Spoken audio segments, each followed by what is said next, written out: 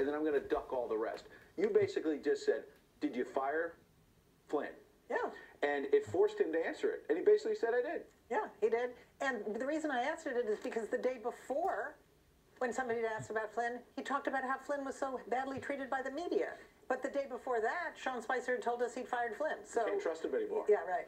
I want to ask you, Jake Turx, it seems like you had a relationship that with the president that predated his presidency back in New York. Is that right?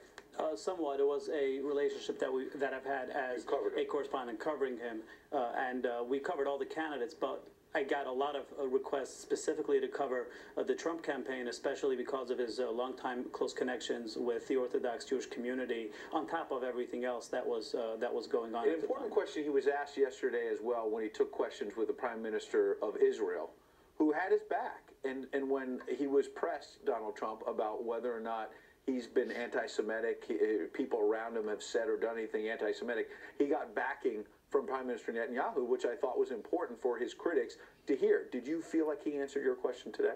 So I actually want to address what your question was rather than the answer you're trying to get me to say. Well, I'm actually not. I actually have an open mind. I really don't know what you're going to say. I'm not trying to get you to say anything.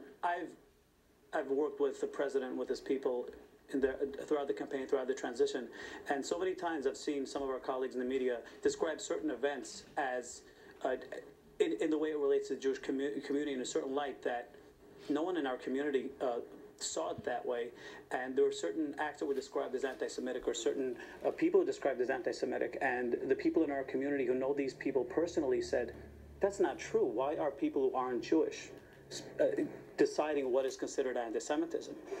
The president's relationship with the Jewish community, I've only seen it firsthand for the last 2 years, but he's done an unprecedented amount of outreach with the Orthodox Jewish community, and so we understand why this is so hurtful for him to see himself being called an anti-Semite when he's when you don't believe it. No, not just I don't believe it. I've seen him firsthand. Yeah. I mean, there's my point is, you feel it's unfair. It is very unfair what's been done to him, and I understand why he's so defensive.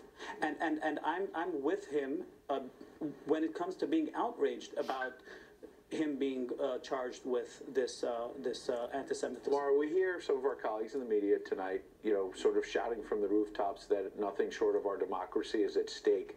I wonder, though, if you look at it from